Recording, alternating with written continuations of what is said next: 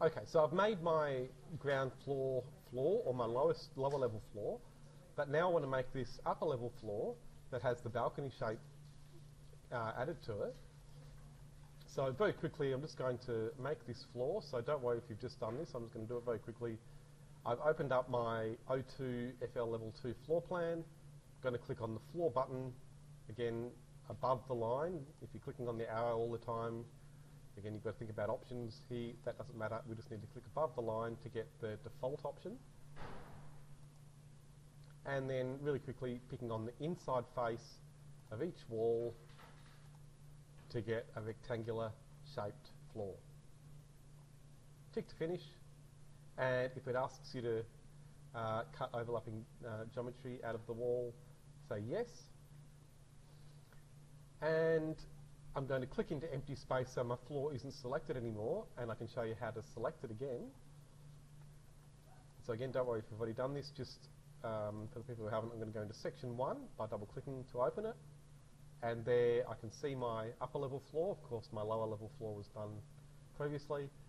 So if I select the upper level floor and then click edit boundary, it's going to come up with a list of all of the views where I can see the sketch, in other words, the rectangular shape.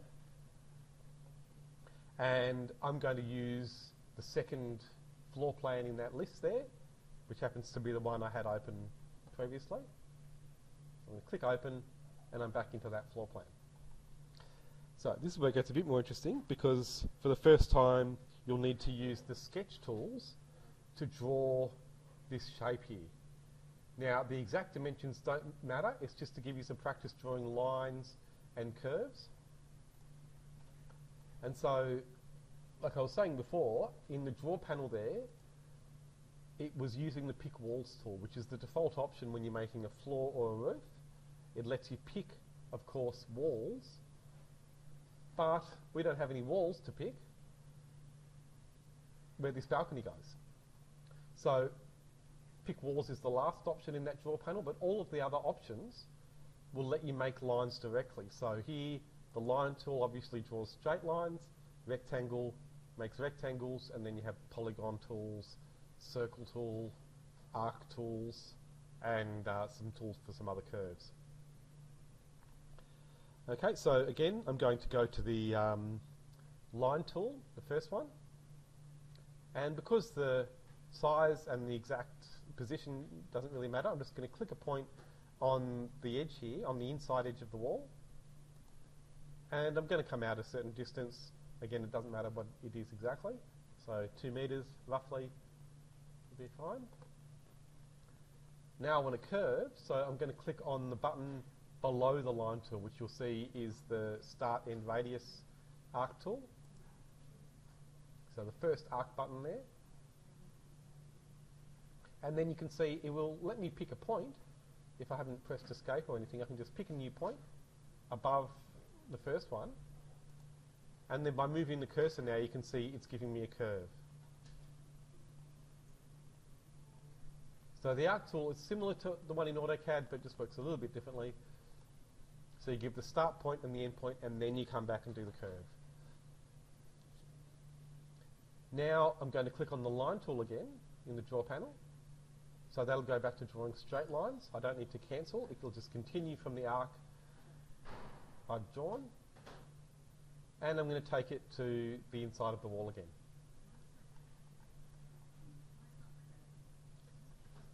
Oh, you've got to give the 2 points at the beginning and the end, and then you move the mouse to give the curve. Yep. I'll have a look in a sec. So, okay, so that's the first step, just drawing the shape. And you'll be able to work that out. If it's not working for you, it's just a matter of persisting, and you'll get that to work. So the button below the line tool. Yeah, the first arc tool, not the second one. That one, yeah, that's it. Click on there. Yeah, and then, yeah, so start there. Yep, go up, and then make sure it's just a straight line above. Yep, straight line, that's it. Click. Oh, just do it lower, that's fine. Oh, anything, what you've got's fine. So just click. Yep, that's right, doesn't matter.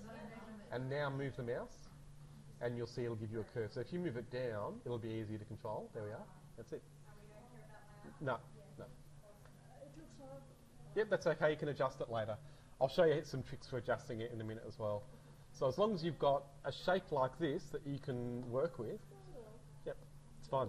So really what I need to show you is how you then make that closed, because Revit's different to AutoCAD in this way. You remember I was saying that Revit doesn't trim as well as AutoCAD does? And this is an example where you'll see that. So we need to basically cut the line at the two corners here. Right, so notice how this line and this line have a gap. It's hard to see, but there is a gap between this corner and this corner. So that's what I need to make. I can't just trim the line using the cutting edge at the top and the bottom, because Revit doesn't work that way. So what you'll need to do instead is use split. So that's the tool that I don't think you've used before. Up in the modify panel, it's the first of the little buttons. So you'll see there's a group of 9 smaller buttons in the modify panel there. So that group of 9, top left, is split element.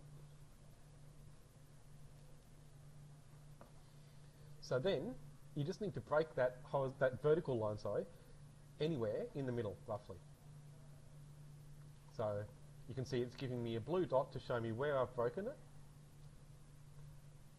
Now I can use trim to corner and join the top like this, and then the bottom like this.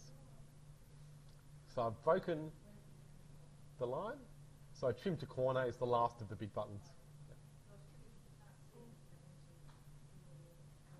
Yeah. But if you've done that, then you should be able to finish it, tick to finish, and it will let you. If you haven't done it right, no. So say no, yeah. Oh, so then trim to corner, this one here. Yeah. Oh, yep, sure. That's right, exactly. Okay, so if that's worked, when you click on the tick button, it'll let you finish, but it will ask you, would you like the walls to attach? And definitely here, say no. Okay, I'll come back and I'll show you very quickly what would happen if you said yes, just to get you thinking a bit more about the attach tool.